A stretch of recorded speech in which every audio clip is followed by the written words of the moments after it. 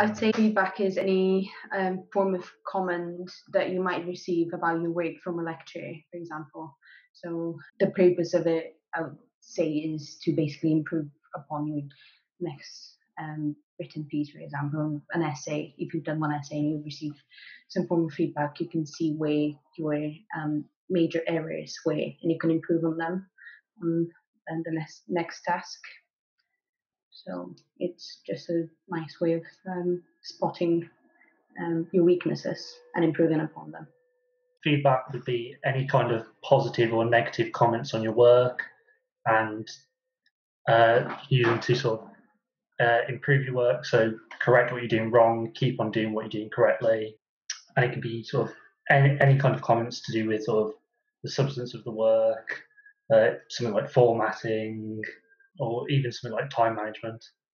So to me, feedback is a set of comments that you can get from an academic tutor or a friend or anyone who looks over a piece of work that you've made.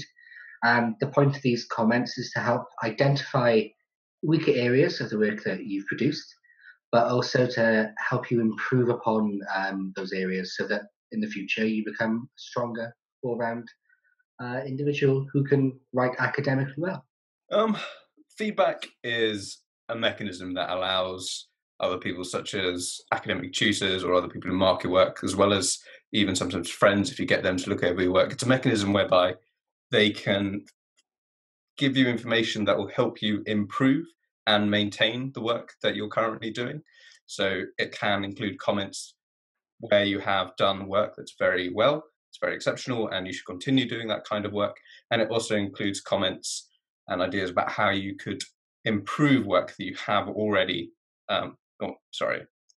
It should give you an idea of where you've necessarily gone wrong, but also how you can improve on that so you then get to where you need to be.